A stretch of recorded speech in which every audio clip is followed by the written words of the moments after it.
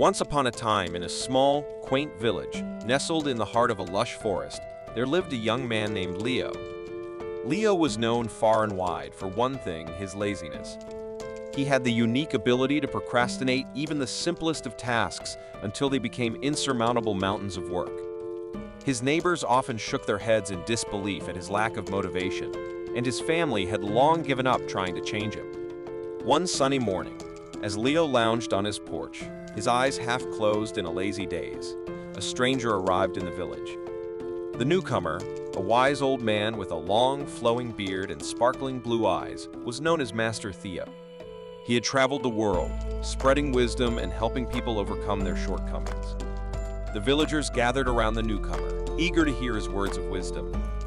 Master Theo began to speak, his voice filled with an air of authority that demanded everyone's attention. "Laziness is a curse that can be transformed into a blessing," he said, looking directly at Leo, who couldn't help but shift uncomfortably in his chair. Intrigued, the villagers gathered closer, and Leo perked up a little, curiosity momentarily replacing his usual indolence. "To conquer your own laziness," continued Master Theo, "you must first understand its root cause. Laziness often stems from a lack of purpose, direction, or motivation." Leo pondered these words as the crowd nodded in agreement. He had never thought about his laziness in this way. It was as though a light had been shone on his life, revealing a hidden truth he had never considered. Master Theo then announced that he would be staying in the village for a month, and he offered to mentor anyone willing to confront their laziness and transform it into a newfound sense of purpose. Leo was hesitant, but something in the wise man's eyes made him want to give it a try. With newfound determination, Leo approached Master Theo and said, "I want to overcome my laziness. I want to find my purpose and never be lazy again." The old man smiled and agreed to help Leo on his journey. Over the next month, Leo became Master Theo's pupil, and their days were filled with lessons, challenges, and introspection. Leo began to realize that his laziness was not a character flaw, but rather a symptom of a deeper issue. Master Theo taught him that finding a purpose required self-discovery, so Leo embarked on a journey to explore his interests and passions. They spent their mornings in the forest, where Leo learned the art of mindfulness from Master Theo. Leo discovered the beauty of nature and the tranquility that came with being fully present in the moment. He also began to find joy in the simple tasks, like gardening, that he once avoided.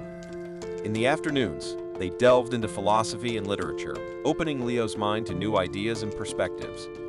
Master Theo encouraged him to read and reflect on the works of great thinkers, challenging him to expand his horizons and think more deeply about the world around him. As the weeks passed, Leo's sense of purpose became clearer.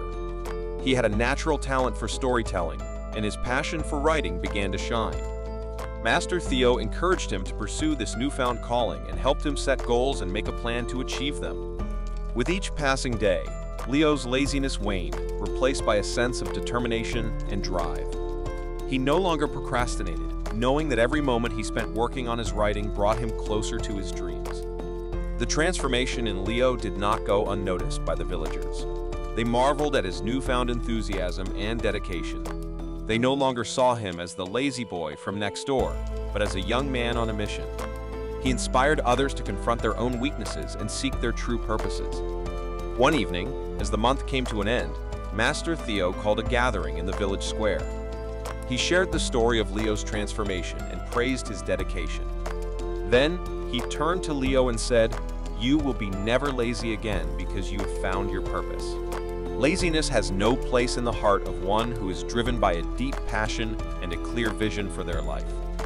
The villagers erupted in applause, celebrating not only Leo's journey, but also the wisdom shared by Master Theo. They understood that laziness was not an incurable flaw, but a challenge to be overcome.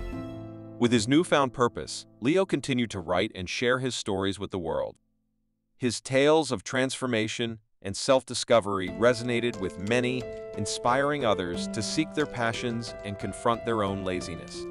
He became a renowned author, traveling from village to village, spreading the wisdom he had gained from Master Theo and helping others find their purpose. Years passed, and Leo's name became synonymous with diligence and determination.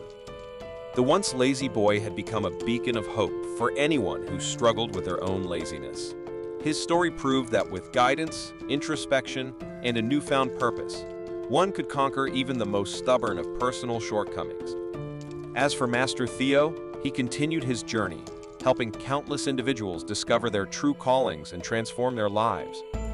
He left the village, but his teachings lived on in the hearts and minds of those he had touched.